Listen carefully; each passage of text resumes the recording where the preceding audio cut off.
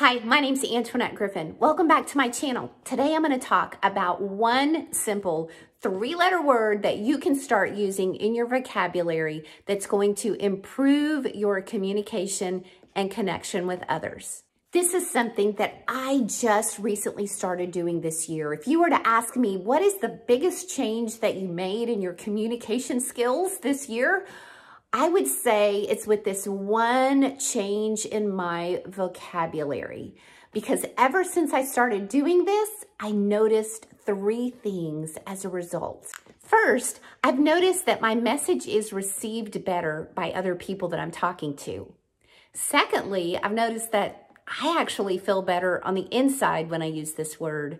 And thirdly, I've noticed that I substitute it for a word that I used to use a lot that really was preventing connections with others in conversation.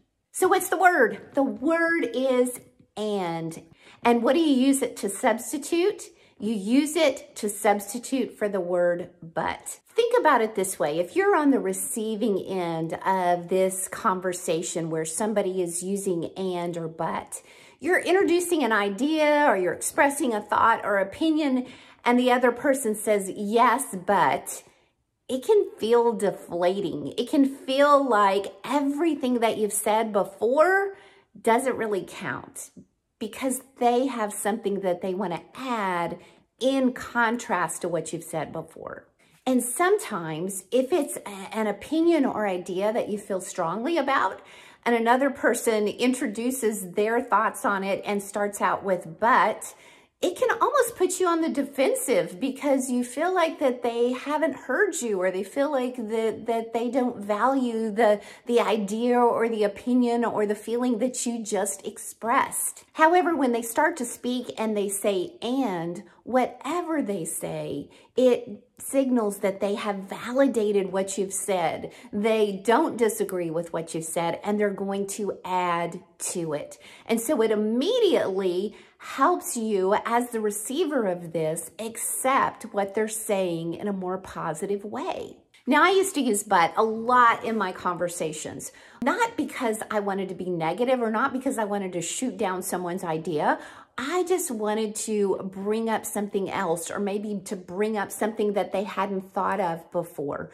Sometimes it was contrasting. However, I realized in almost any conversation, you can use and versus but. You still get your point across and it is received much better. I've noticed since I started using and instead of but, I feel better as well. I feel like I'm building on what the other person said rather than tearing down what they said.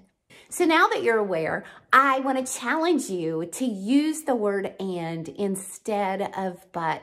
You're going to see that you can almost always use it, and you're going to see not only a difference in the way that your communication is received by others, but you're going to see a difference in the way that you feel on the inside as well. If you have liked this video, I hope you will press like, and I hope you will subscribe to my channel.